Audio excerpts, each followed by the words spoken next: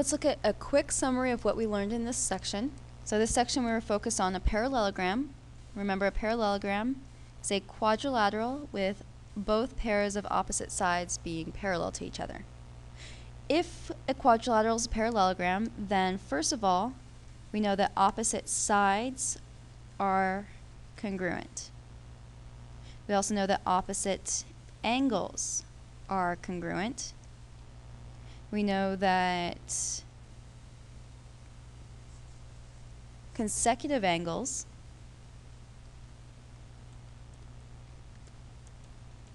are supplementary.